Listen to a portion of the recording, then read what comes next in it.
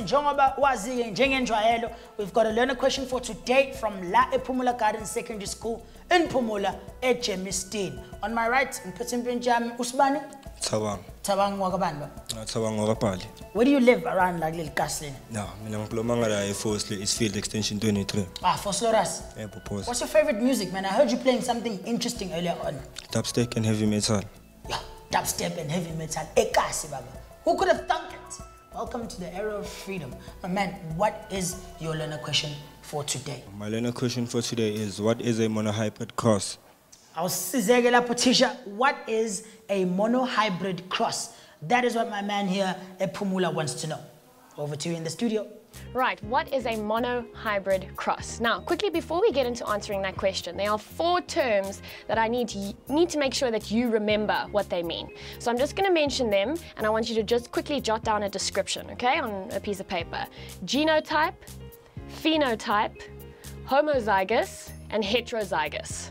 Okay, these are very important terms which we have looked at in the previous few weeks that you are going to need to know for this lesson. Okay, so what is a monohybrid cross? Let's have a look at this definition. A monohybrid cross is where only one hereditary trait or characteristic is investigated at a time. So we can use these crosses to investigate hereditary traits in humans or plants or animals. For example, in humans, if a mom and a dad get married and they're going to have babies, what are the chances of the baby having blue eyes? What are the chances of it having brown eyes? What are the chances of it being tall or short? In plants, what are the chances of a plant having purple flowers or white flowers? What are the chances of it having round seeds or wrinkled looking seeds? And in animals, we get things like rabbits. What are the chances of the rabbit having dark fur or white fur? What are the chances of it having red eyes or black eyes? Okay, so these are the kinds of things that we're looking at when we're talking about monohybrid crosses. So just like we use a cross to multiply, okay, multiplication, we are going to times our mom and our dad to see what offspring they may produce. Okay, are you with me? Right, so the way we go about this is we use a genetic diagram called a Punnett Square. Okay, and this just makes it much easier for us to understand how these monohybrid crosses work. And it is organized in such a way that it can predict the probability of certain genetic outcomes from a given cross between organisms of known genotypes. So remember, genotypes is what the actual gene looks like, what the genetics look like. That is then shown as a phenotype, which is the physical appearance, physical pheno. Okay, so guys in studio, do you know who was the father of genetics, who we call the father of genetics? It was Mendel. Mendel, okay, Gregor Mendel. Very good, okay? And what was his famous experiment? What did he experiment with when he was coming up with all his ideas about genetics? Do you remember? He experimented with the pea plant. Yes, with the pea plant. Good. Okay, so he looked at pea plants of different heights and he wanted to know, if I cross 2 specific pea plants, what will the outcome be? Okay, why do you think he may have been interested in this? Think about a farmer. Why would it help a farmer to know certain plants crossing together will make other certain plants? It could make bigger produce. Okay, bigger produce, better produce. Okay, we always want the biggest and the best so we can get the most money for it. Okay, so let's have a look. Mendel looked at pea plants. He looked at tall pea plants and he looked at dwarf or short pea plants. So if you look on the screen, there's a nice picture of our pea plant, and our tall pea plant is the allele capital T, where our dwarf pea plant is the allele baby T. Therefore, which one is dominant? Which one is the boss? The tall one. Okay, the tall one, because he is the capital, he has the dominant allele. Right, so we are going to cross 2 pea plants to see what offspring they're going to give us. Let's have a look at the instructions. Right, we want a homozygous tall plant to be crossed with a homozygous dwarf plant. Okay, you should already have written down the definition of homozygous. That means that these plants have the same 2 alleles. At one loci on the gene, they are coding for the same characteristic. So if a tall plant is homozygous, we have 2 capital T's. If a dwarf plant is homozygous, we have 2 baby T's. Okay. Right, let's have a look why we want to use this Punnett Square. We want to know what is the expected outcome. If you just have a tall pea plant and a dwarf pea plant, how do you know what's going to come out after these two have been crossed? And that's what Mendel did. He played with these and he found out that if we have a homozygous tall plant crossed with a homozygous dwarf plant, we discover that they are all tall. The offspring are all tall plants. Their phenotype is tall.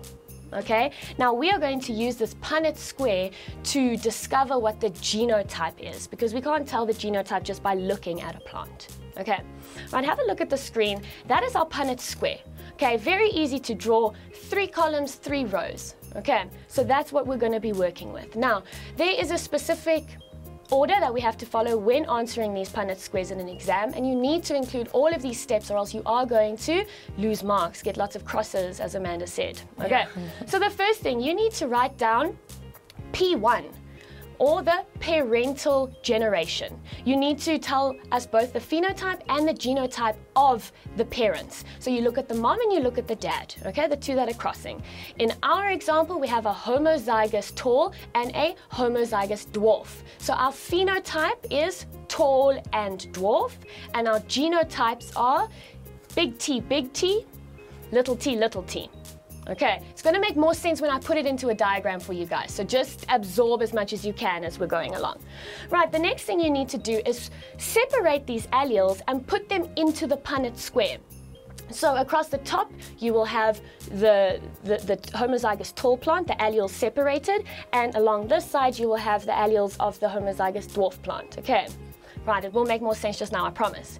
Then the next thing you need to do is calculate all the allele combinations, which is so easy. And then lastly, once you have found out what all these combinations are, you will then write the F1, or the filial generation, and that just basically means the first generation of offspring. Okay, you will need to write the percentage and the ratio if there is a ratio. Again, it'll make more sense just now. Right, so let's have a look at the Punnett Square. There it is on your screen. So you can see the parental generation at the top, or P1. We have a tall cross a dwarf, which is the phenotype, and we have a big T cross baby T, which is the genotype. Our second step tells us to separate those alleles and put them into the Punnett Square. So there in the blue blocks, we have a big T, which comes from our tall plant. In the red blocks down the left-hand side, we have a baby T, which comes from our dwarf plant. Then in the yellow blocks of that Punnett Square, we look at the allele at the top, we look at the allele on the left-hand side, and we kind of like do match the dots, okay? And we see what 4 combinations we can get. So if you look at your diagram again, all the combinations are big T, little t, big T, little t, big T, little t, big T, little t. Now you know that big T is dominant. So what size are all of these plants going to be? They'll probably be long. They're going to be tall, okay, because that's what our genotype tells us. So underneath that, we write our F1, or our filial generation, and we say it is going to be 100% big T, little t, that's our genotype, which means 100% tall plants, okay, phenotype. Okay, does it make sense? It's like a lot of information, but once it's in the block, it's super easy. Okay, Mendel then took it one step further, and he said, right, I've now got 100% heterozygous pea plants. Okay, so now the alleles are not the same, they are different. The same characteristic, but they are different, okay? The height is different, or the alleles coding for the height are different. Okay, so he says, what if I take these heterozygous plants and cross them together?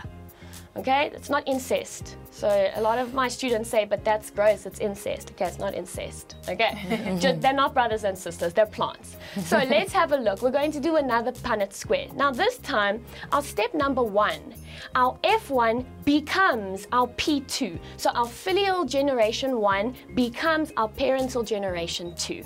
So you write down the phenotype and the genotype. Then you split the alleles up into your Punnett Square. You follow the dots or whatever, okay? organize and work out what all the possible combinations are. And then underneath that, you write your F2, which is your filial generation, your second generation of offspring. Okay, let's have a look at that diagram.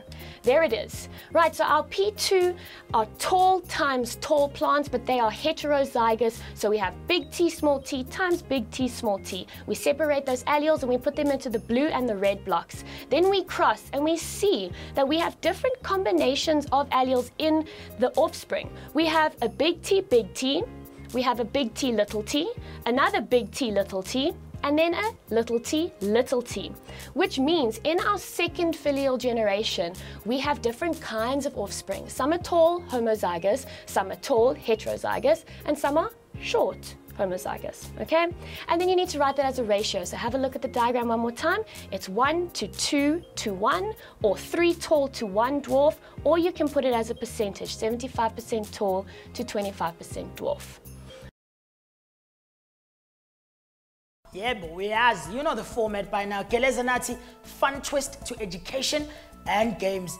And as part of the education factor of the show, we've got our second learner question for namhlanje la ePhumula Gardens. Like to zoama ngiphethe sister. Hello. Hi. Kunjani? Ngiyaphila kunjani? Grand man. Awusitshele ubaba kabani? Igama lami nguMacy wakwaNgobeni. Macy. Yes. That's an interesting name. Yeah. Angijwayelanga uMacy bodaka, especially abakangobeni. Yeah. Ngobeni or Ngobeni? Ngobeni. Okay, kuphi ekhaya? Ekhaya kuseMpumalanga eBush. Bush. Sure. Bush Park Ridge. Yes. Hey, what an educated guess I took there. Okay, let's not just win this. So what is your learner question for today? My learner question for today is is there any other way than a pattern square to show inheritance? Okay. Is there any other way than a pattern square to show inheritance? That is the question. Please help us out. Wow, okay, is there any other way than a Punnett Square to show inheritance? I'm not exactly sure what Maraza and his friend were chatting about. Punnett, okay, right. Yes, there is, okay, and the specific diagram that we're going to be looking at is the pedigree diagram. So again, this diagram is used to show a specific characteristic or trait in a generation of families, okay? And it's really cool because we're going back to grade 1 and we're gonna draw circles and squares and we're gonna color them in and connect them with lines. Okay, so it's really, really easy. So using blocks and circles and lines, you can illustrate a family tree and how a certain trait is inherited over generations, okay? And a lot of the time we use this to look at certain genetic disorders, okay? Something like hemophilia, where if you cut yourself, you bleed excessively because you don't have the correct proteins to create scabbing, okay? Or in our example that we're going to use today, color blindness, okay? So let's have a look first at our rules for our pedigree diagram. Okay, where you see a square, we are talking about a male. Where you see a circle, you are talking about a female. Where you see the square or the circle is colored in, shaded, that person is affected by whatever trait we are looking at. And if you see that the square or circle is unshaded, then that person is unaffected, okay? So I like to remember it's square are males because they're nice and strong and like sharp edges, okay? And women are usually more curvy, curvaceous, okay? So they're circles, nice and round and luscious, okay? Shaded in, you've got it. Not shaded in, you don't have it, okay? Right, so let's have a look at this pedigree diagram, okay? We can see that unshaded is unaffected, shaded, you are colorblind. And if you have the gray shading, so colored in black, you are colorblind. If you have the gray shading, you are a carrier. So that means you are not colorblind, but maybe your children will be colorblind, okay? So let's look at this diagram and see exactly who is colorblind, who's a carrier, who's married to who's brothers and sisters and whatever, okay? So let's have a look. There we have a colorblind male at the top left, okay? Because it's a square, sharp, he's a male, colorblind male. He marries an unaffected female, okay? Nice circle, not shaded in, she's unaffected. They have 2 children. Let's have a look. Their first child is an unaffected male, okay? The white block underneath. Their second child is a carrier female. So she's not colorblind, she can see all the colors, but she's a carrier. She then goes on to marry, have a look at the diagram, an unaffected male, and they have 3 children. One of their children is a colorblind male. The other one is a carrier female, and the last one is an unaffected female. Okay, so that's just very brief look at how we can use these pedigree diagrams to follow a trait throughout a family tree. And you can see we can make certain children marry off and whatever, and you can see how after the first generation something might not come up, but after the second or third or fourth generation this may come up. And it's all up to genetics and chance, and that's what genetics is about, inheritance and variation. Okay. Oh, thank you, Kat. Kat makes it look so easy, right, guys? It is so easy. Like, why did I not do life sciences back at school? It's so easy. But now, Kat, I just want to know, this is it. You've taught us. We can't get any extra lessons now. No, Amanda. Do you really think I'd do that to you guys? Okay, guys, if you're still not sure, like I said earlier, get on to Mixit. Get Moby School. It's so great. You can have the videos in your pocket, you can show your friends, you'll know what you're talking about 24/7, lying in bed at night before you go to sleep. Watch the video again, so when you wake up, you are full of life sciences knowledge.